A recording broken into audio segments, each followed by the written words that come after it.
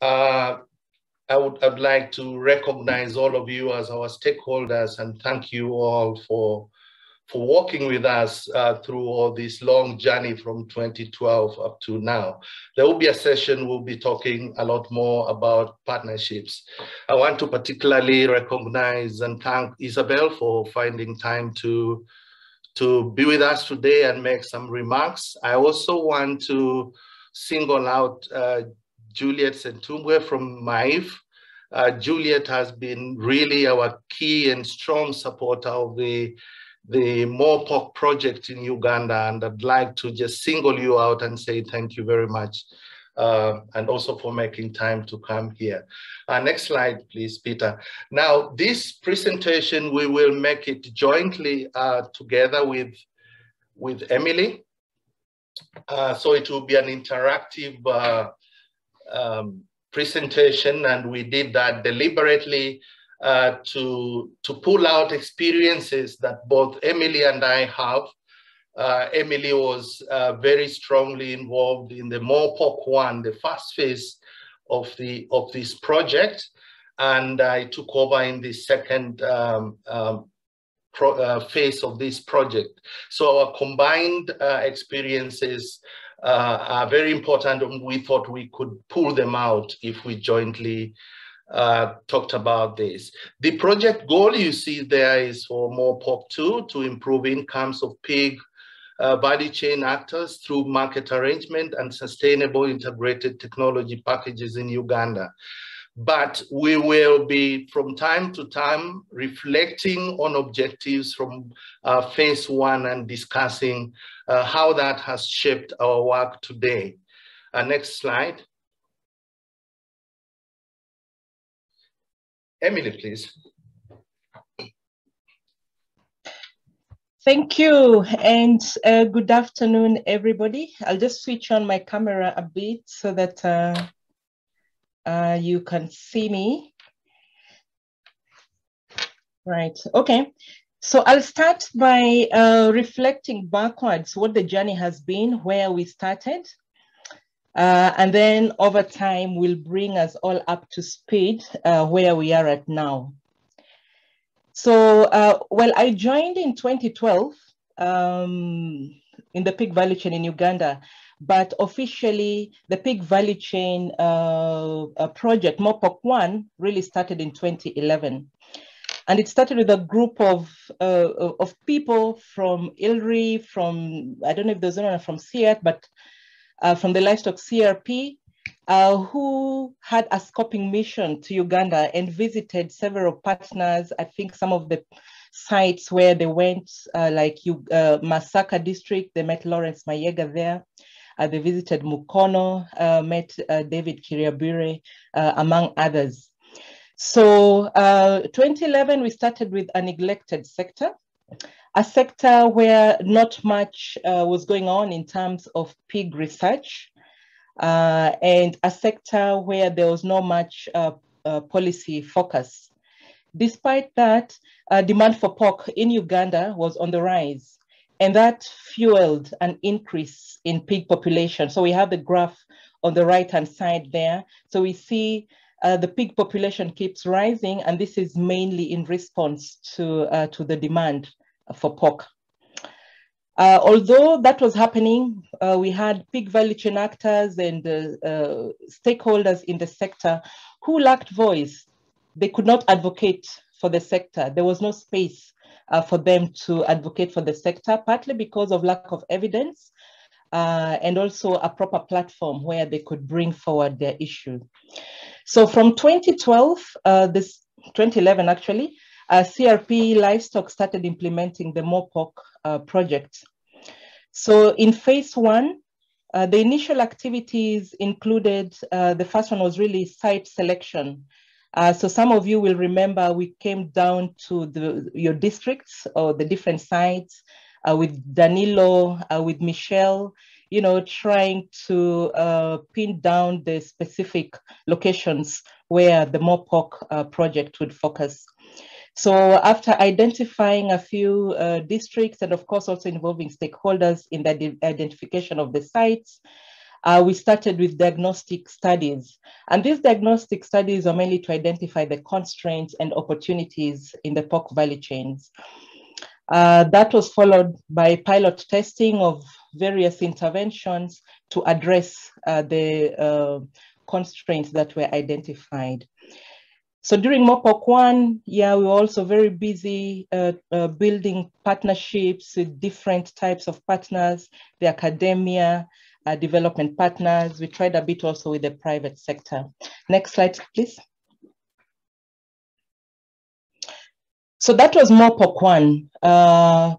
So for MorePork II, we reflected back on the learnings that we got from MorePork I and realized that it's important to have an integrated intervention or integrated project that was bringing different elements together. So for MorePork II, the entry point was really the market level. In MorePork I, we focused quite a lot on the producer node of the value chain. So we were really looking and addressing pig farmers' constraints.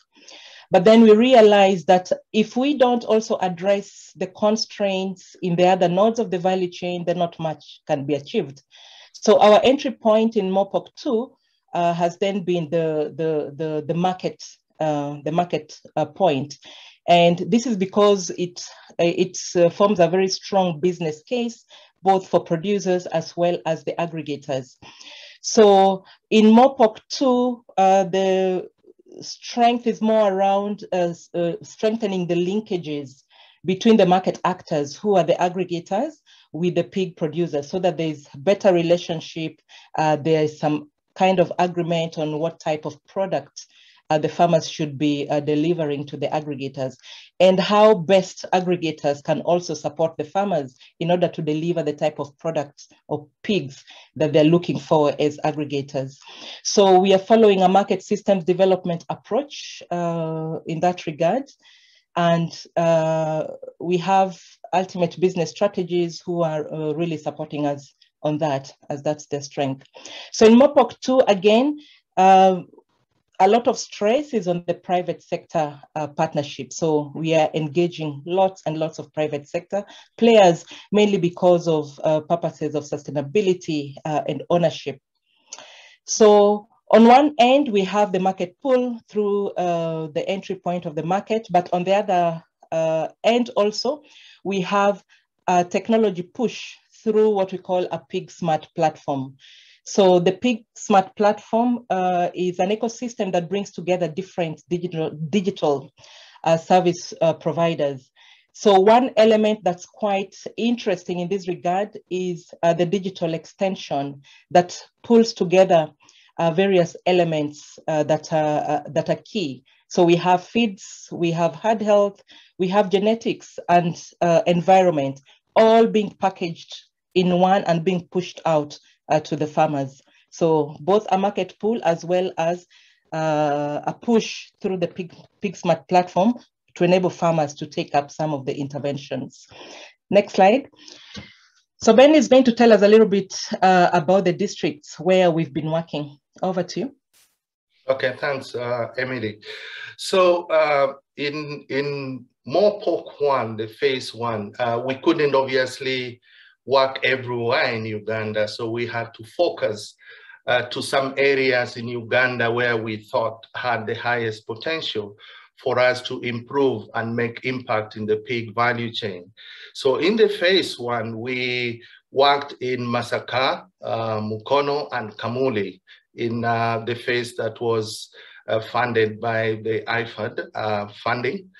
And in phase two, we got further funding from the Irish Aid project, and we expanded our research sites to Lira and Ouma districts. So we were working in 5 districts. When we expanded our work again, as Emily just explained, to MorePork II, we added 2 more districts, Mpigi and Wakiso. Although we have some elements of research that is also covering Kampala as a district, particularly research work that is involving input and service providers. So those are the areas that we have intervened in over the last 10 years. Next. Next. Emily, please. Right, okay, so this next bit will focus more around the achievements that we've made from MorePork I going through to MorePork II. So as I mentioned earlier, the pig value chain was more or less like a neglected value chain and sector. But more and more, we are seeing more visibility, yeah, as the value chain gets better and better understood. So for instance, the pork sector is now becoming more visible on the national agenda. So the program has identified several policy gaps and catalyzed government interest in filling those gaps.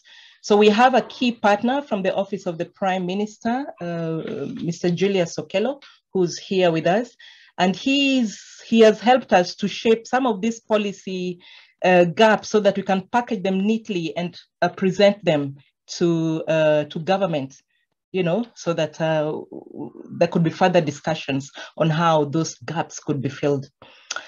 Another big achievement is the involvement of partners, different partners, yeah, working in collaboration with the project researchers to package the different interventions and also to implement those interventions. So this has catalyzed ownership by the various partners. And even if we are not there, several partners would talk about MorePork and the elements and what they are doing in terms of the interventions. So these interventions have also included evidence-based training and capacity building. So on the right-hand side there is just an excerpt from one of our partner, PPM, Pig Production and Marketing. I'm told these days the name has changed a bit, but in MorePork I, PPM was heavily involved in capacity development of pig value chain actors and scaling of interventions, particularly using our tested and proven interventions.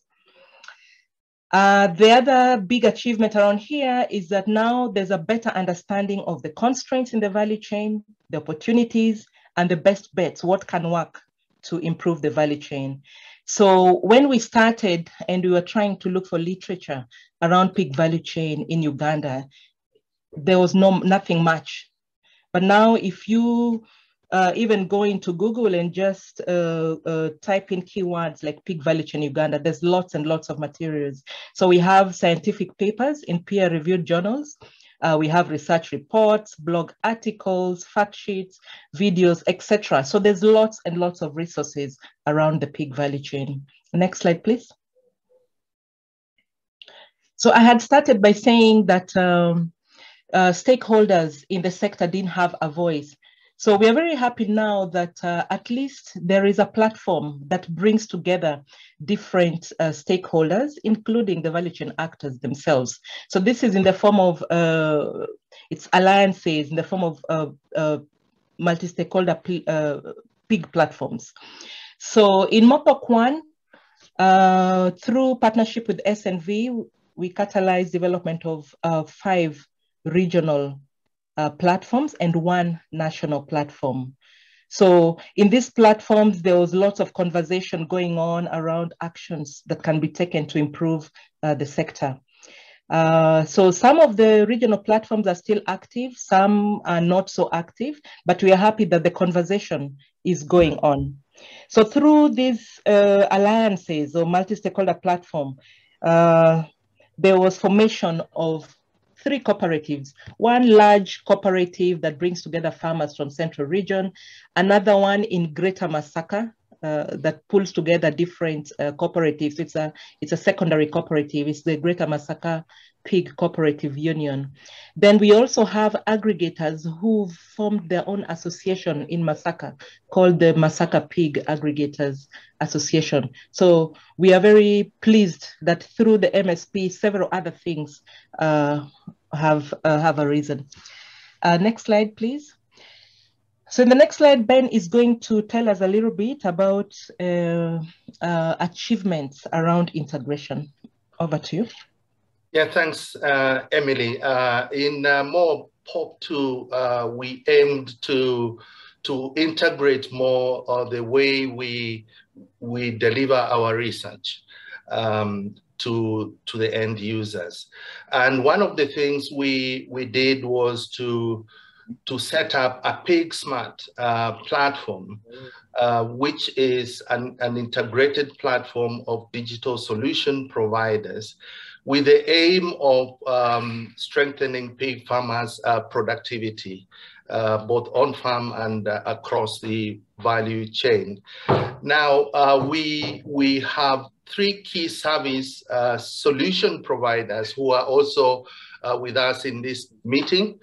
I will summarize a bit about some of the solutions that we managed to deliver through the PigSmart platforms, but they will be expanding a lot on these solutions through some of the posters that we will be viewing this afternoon.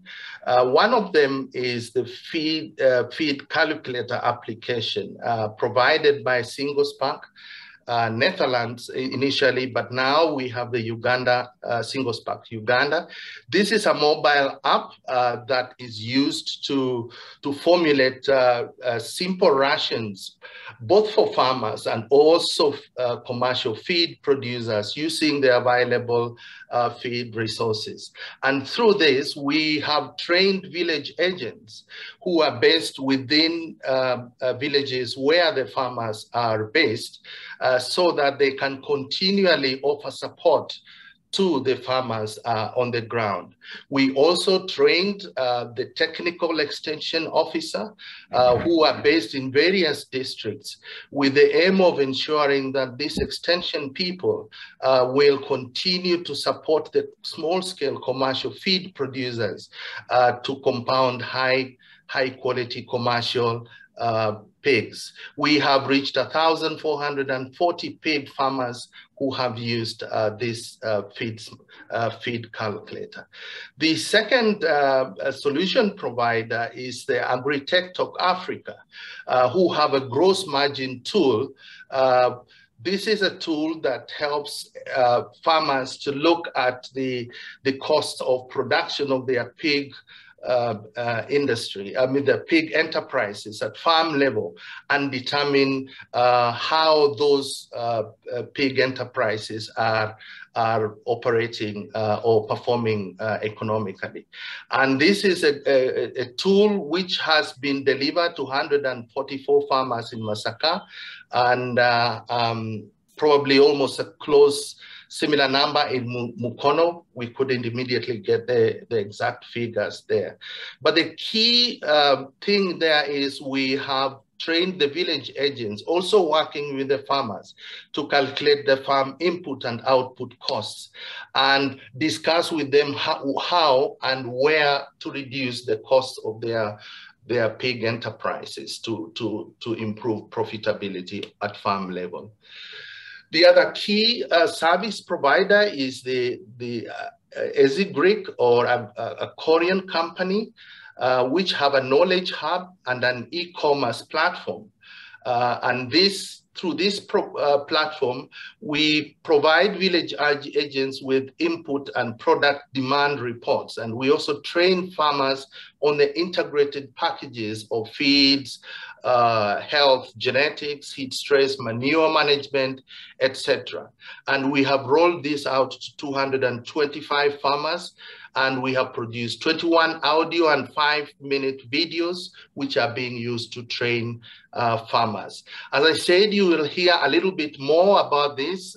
We have a poster on each of these solutions that you will be discussing later on. Next, please. The next slide is busy, but we think that it is very important. And I'll take a little bit of time to explain to you our training and participation to improve relations and build people's capacity within the pig value chain. As ILRI, we have built capacity of our stakeholders we have built capacity through partners, and we do not do that directly as ILRI. And we have focused our capacity building efforts to input and service provider, to pig producers, and to pig buyers, whom we mostly popularly call aggregators. And we have done that in various areas of our intervention. We have set up a community-based AI scheme with farmers, and we have collaborated with Vetline and Makerere University on this. We have trained over 300 small-scale pig farmers, 200, and reached 244 households in 2 districts only. And we have inseminated about 290 pigs, and 138 of them have been confirmed pregnant. And we have registered 52 litters born to date, with an average of 18 piglets. The next area we have looked at is the biosecurity area to control African swine fever. All of you know African swine fever is a problem in Uganda. And we developed a biosecurity manual with local vets focusing on African swine flu and parasites, and tested that manual with 1,000 farmers in central and northern Uganda. The manual has been shared with DVOs in our project sites, and it's being used at the moment. The other area we have worked in is a holistic herd health approach, where we worked with the Swedish University, SLU, Swedish University of Agricultural Sciences. And we trained 5 vets in Sweden who have since come back and are running courses for various extension staff, both private and public officers.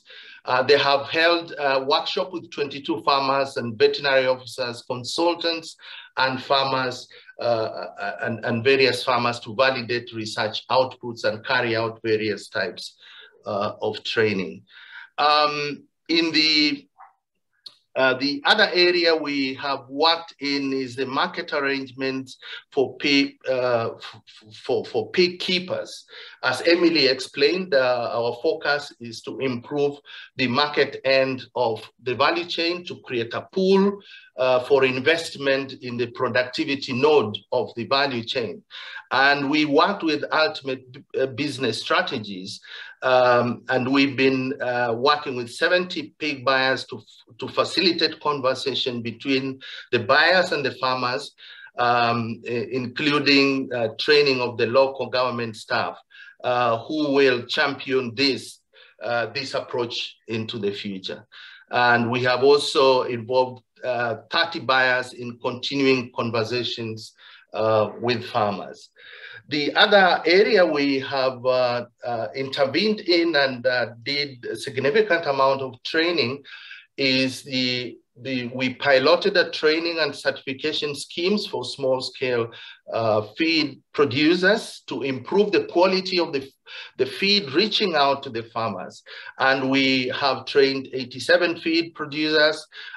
We have also trained 40 feed mailers through the PigSmart on the feed calculator.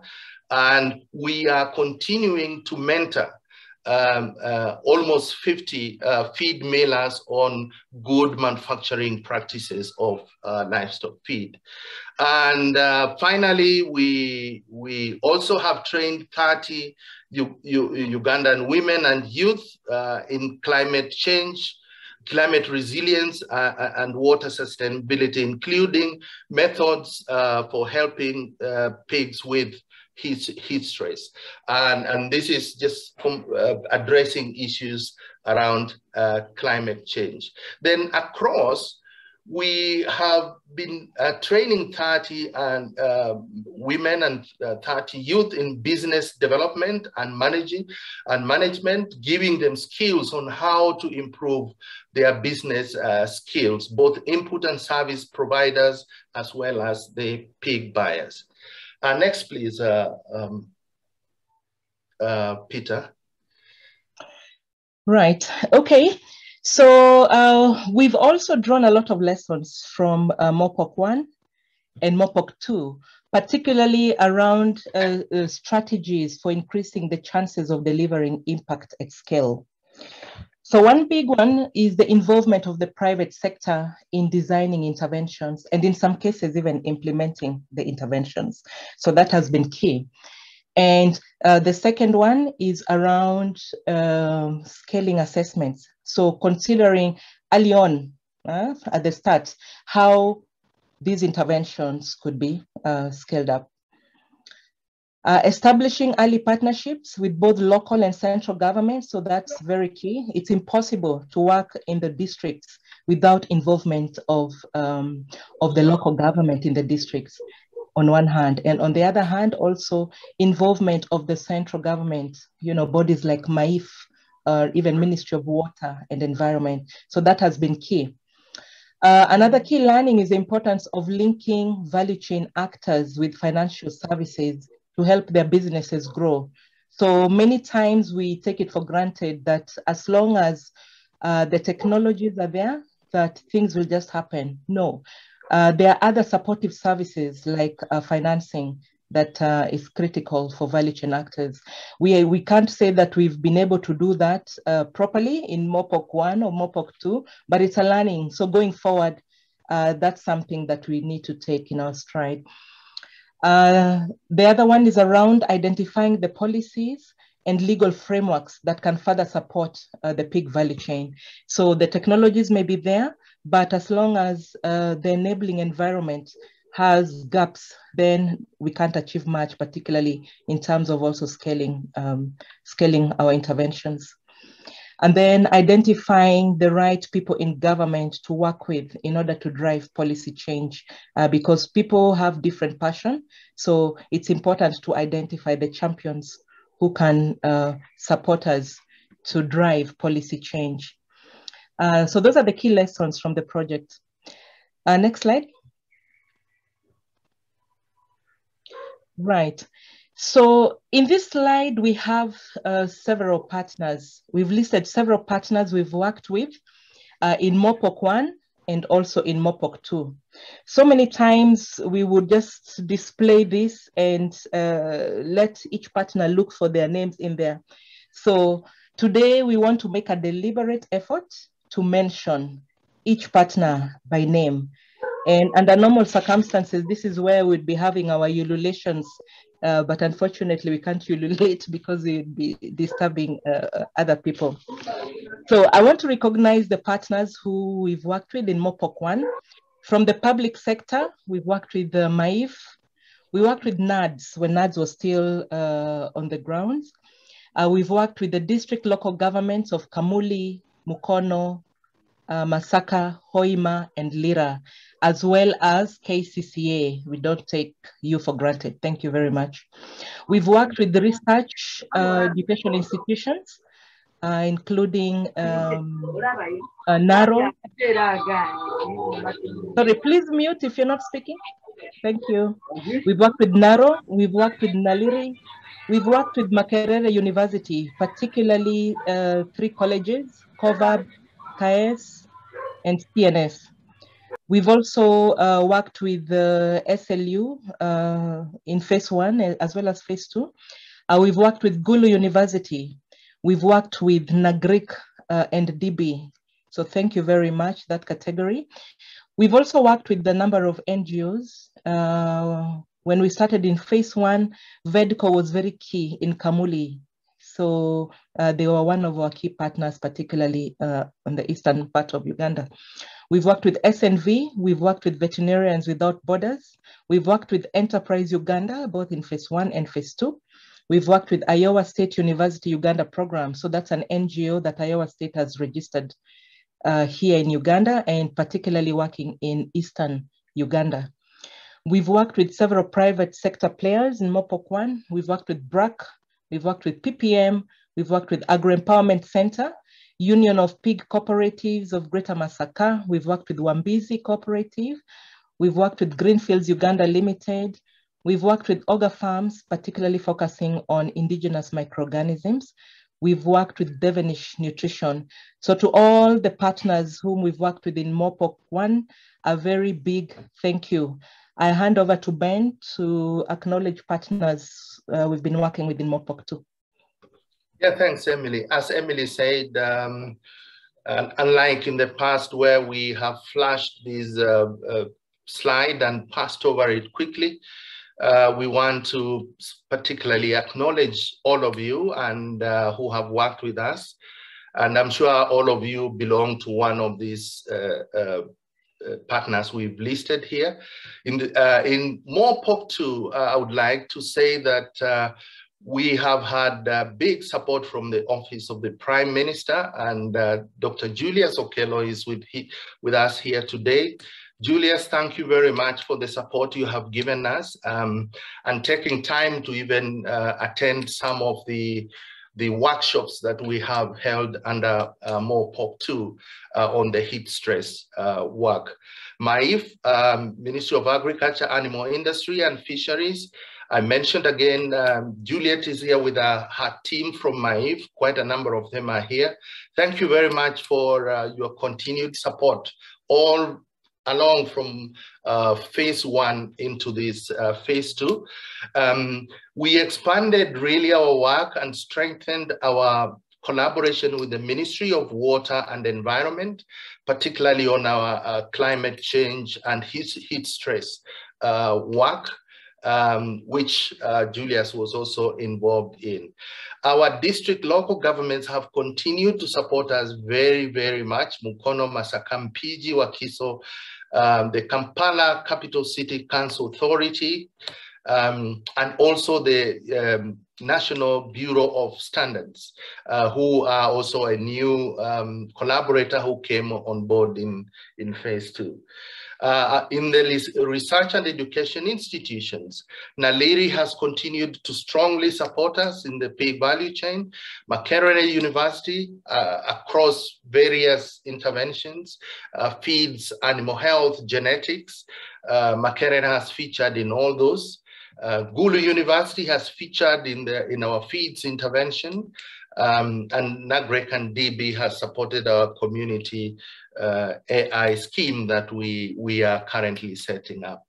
SNV have continued to move along with us all along, and Enterprise Uganda, who are very, very active in the business area of training, and we appreciate the work that you have done in MorePork II. If you, as Emily pointed out, we focused a lot on the private sector in the MorePork II, and we had several actors there, stakeholders, Vetline Services, who are working on the community AI scheme. Single Spark Uganda, I talked about it again, Acorion, Agri-Tech Talk, Ultimate Business Strategies. Robert Katende is here with us. We have several feed millers. I said up to 87 of them. We work together. Masaka Pig Aggregate Association, Great Masaka Cooperative Union, Animal Farm Investment in Mukono, Mukono Animal Farm Investment. This is also a private sector actor who has supported us a lot in MorePork II. Next slide, I believe, coming to the last slides there. Right, just to remind us the composition of MorePork II, apart from our partners that we've mentioned. So MorePork II is, of course, under the Livestock CGI Research Program, which is led by International Livestock Research Institute and implemented in partnership with the Alliance of Biodiversity International and SIAT, the Swedish University of Agricultural Sciences, commonly known as SLU, at the Royal Tropical Institute, abbreviated as KIT. So these are the partners who are leading MorePork. So this program builds on 10 years of livestock research for development and integrates interventions from 5 livestock CRP flagships, as well as cross-cutting themes.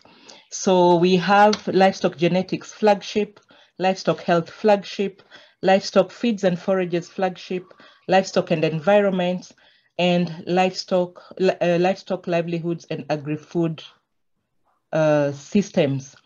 Cross-cutting, we have gender as well as capacity development. So that's the project team, and there are several names within each of those boxes that are working together to make MorePork II a success. Thank you. Next slide.